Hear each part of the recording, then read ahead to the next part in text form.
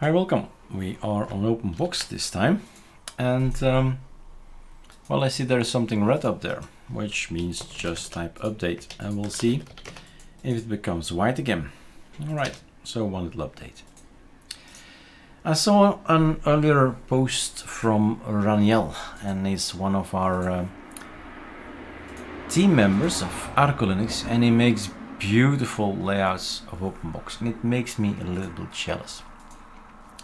So it's Friday night, it's finally weekend, let's do some creative work here.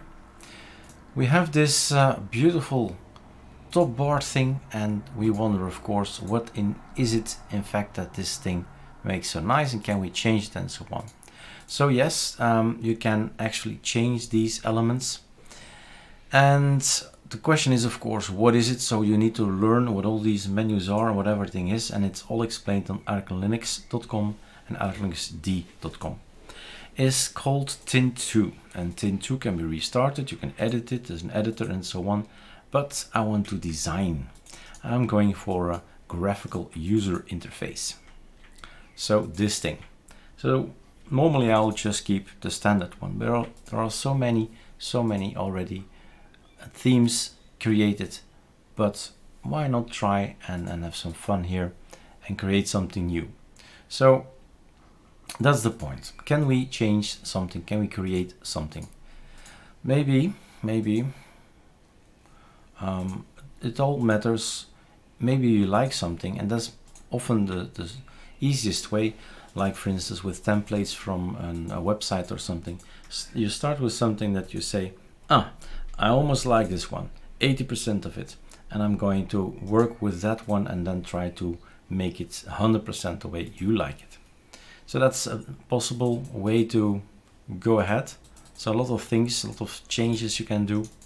So we have been designing in the past, of course, but here's the nemesis. Why not start with this guy? Let's see what it looks like again. Okay, that's what's like this. And we have here the 2 and the 3 and the 4.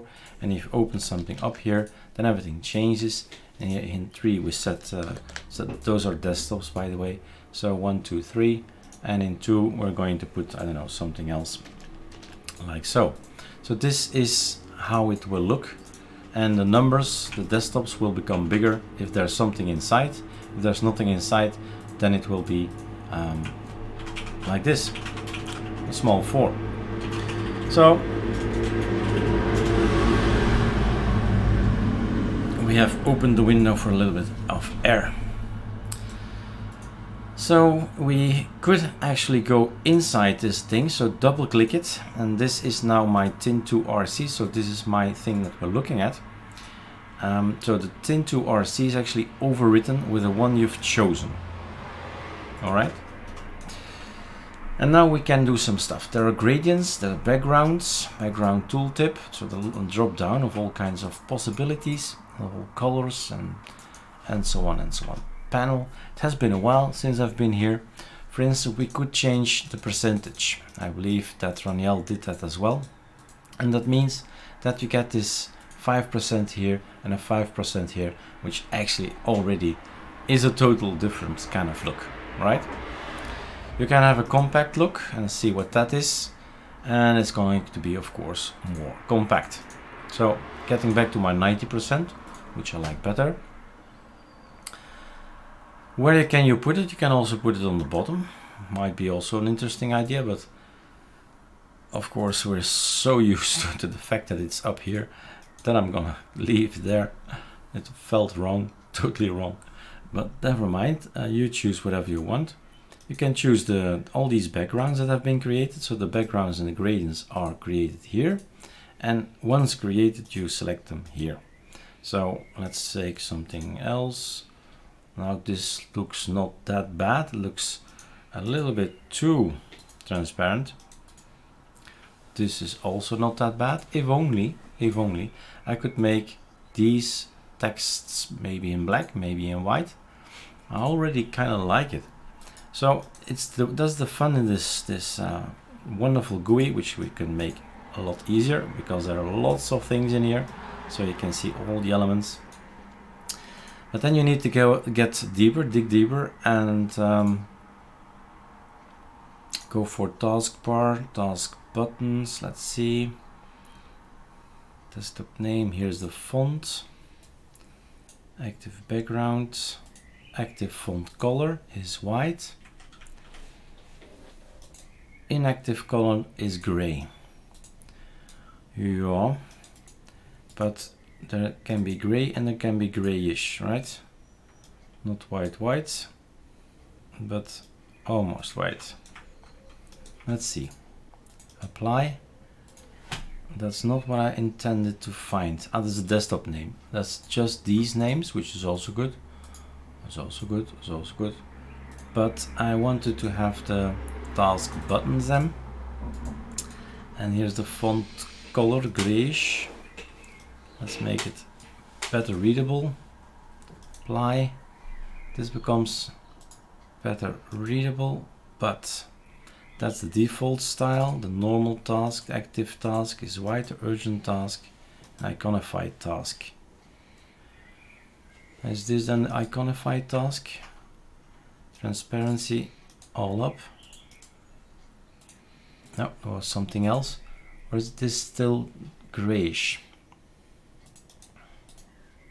This still looks like it's grayish.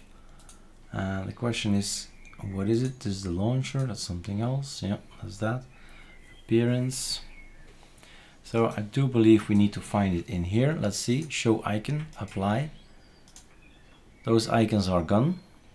So we are in the right tab. Show text, you don't want to see the text. Text is gone. Do want to see a little bit of text. Maybe center text. How does that look? Okay. Maybe you don't like the tooltips.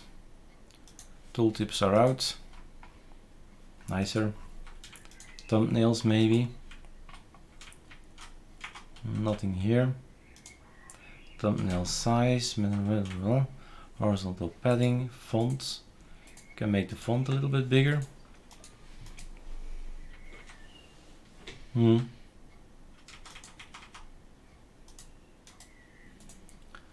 And then back to the coloring. So the color, why and how don't we on this one? It might be interesting as well. So if we click here, then it becomes a little bit grayish as background. Then I know what's open. Not bad idea.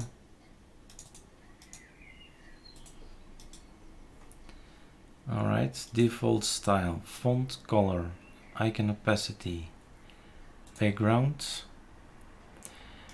If you don't know what it is, maybe you sometimes can exaggerate. So you see everything is now this red thing, so you know, okay, we are looking at that. And then you can decide what you choose from color. Not that bad either, but we're still looking for the font color. Or is it maybe my own eyes that betray me? Let's go for my own tip. All in red. Okay, what are we changing? We're only changing this. All right, now we're getting somewhere. So, fine. Okay, now you're white again. The normal task is not activated. Active task, what is that? Okay, apply. That's that thing. Fine. What about black? White and black.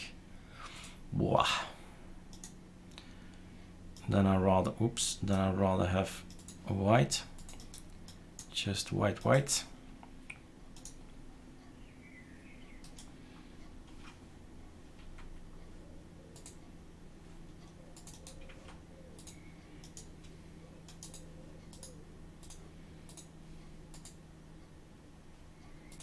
Apply. I do find that this thing is not that white as that one, and I'm wondering why.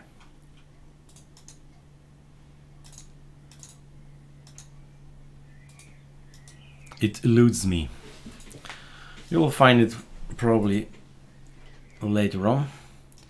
The launcher, the clock, we can decide to change the clock sizes here, the way it looks. An hour and a minute. Find a little bit odd. Why not at the end? Like so. Simple calculator here. If we click on this, we get this here. G simple cal. Not a calculator, but a calendar. Whew. Middle click. That's something else. Like this. Right click. Middle click is not defined. I read it wrong. All the colors are white. Could do a scary thing. Make that black. Or red or anything, any color you want. White and black, not much goes together with white and black.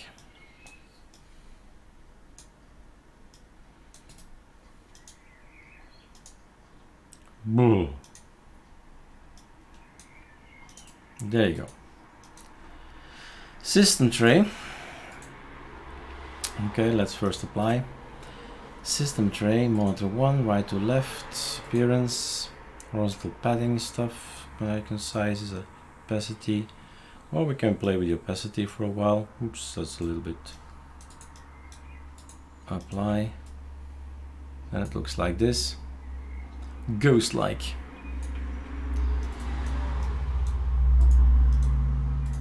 Nah. Not nice. But it's possible. That's what I like about this program. You can say what you will, because sometimes these icons will not follow, and that's an issue in tint2. But if you don't mind these icons not following the theme, then it's actually a wonderful program. It makes it so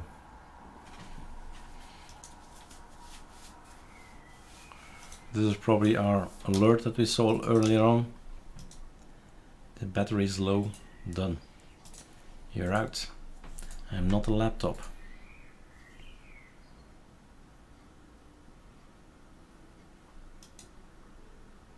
Always scroll because there's more. So tooltip. And that's it for me. Can we live with this? Is this a design we can live with? Not that happy about this grayish thing here. Like to fix that.